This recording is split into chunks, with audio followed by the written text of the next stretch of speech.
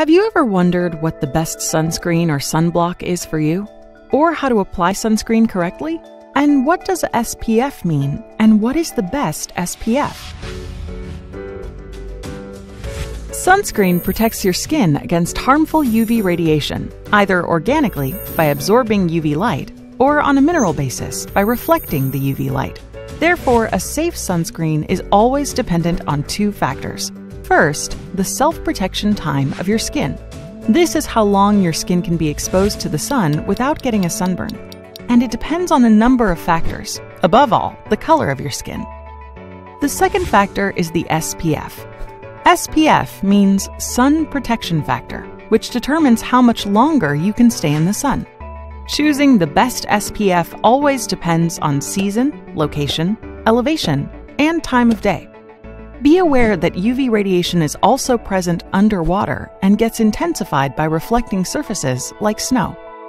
And here is how SPF works.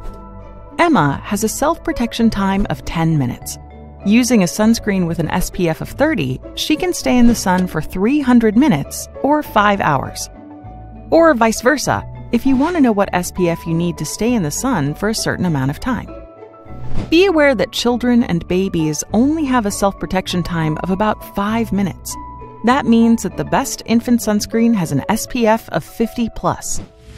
And don't forget to reapply sunscreen every 2 hours. This does not prolong the sun protection, it only maintains it. That is why the right application is very important. The length of your hand will give you an idea of the right amount of sunscreen to apply. This is enough for one of your arms or for your face, and use twice this amount on each leg, the stomach area and chest, or back. And last but not least, don't forget your feet, shoulders, nose, and ears.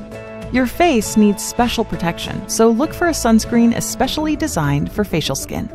Now you are an expert on sunscreen and skin protection. But what about your eyes? Watch the next video to find out more.